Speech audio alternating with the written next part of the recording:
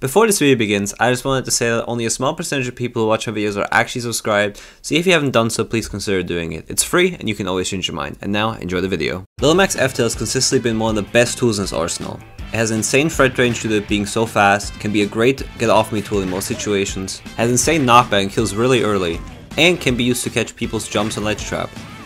For these and many more reasons, this move has to be heavily respected. In today's video, I'll be covering how to exactly use this move and all the ways I have found it to be useful in. Now, let's get right into it.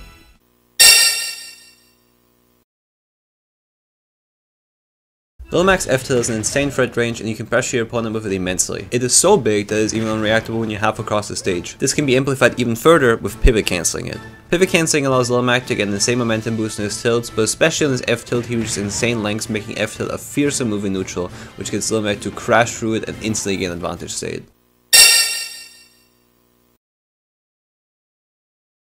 Now that you know how to use it in neutral, let's talk about how to abuse it in advantage state. F-Tilt's a combo finisher or extender for Mac, meaning that you can combo down tilt to F-Tilt at lower percents on stage, and you can even force a kill at high percents enough with a down tilt to F-Tilt 2 frame. Not only that, but F-Tilt is insanely useful in ledge trapping. It can catch people while they jump get up, meaning that you can gun for it if your opponent is jump heavy and get early kills off of it. You can also use it to cover neutral get up pretty well due to it being reactable, plus being very easy to hit due to it being a multi-hit. Catching rolls is also extremely easy due to being able to turn around the F-Tilt immediately while running.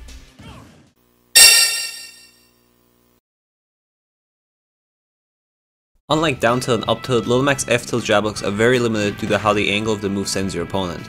I already did make a video on all of Lil Mac's Jablock setups, so go ahead and check this video out, links in the video description. Here are all the F-Tilt setups from that video in particular.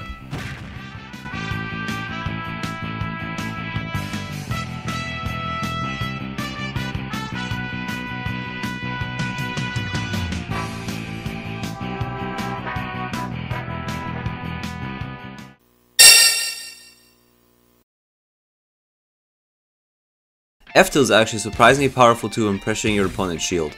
A lot of people do not expect the multi hit and try to either jump out of it or press an out of shield panic option.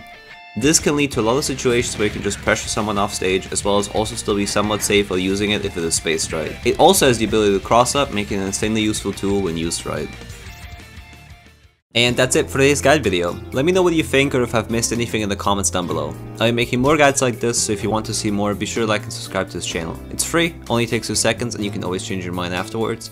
Also, I would highly suggest you join my Discord server, where I'll go more in depth about the Lil Mac meta, as well as talk and hang out there with my community. But yeah, that's it for me. Have a good one. Bye!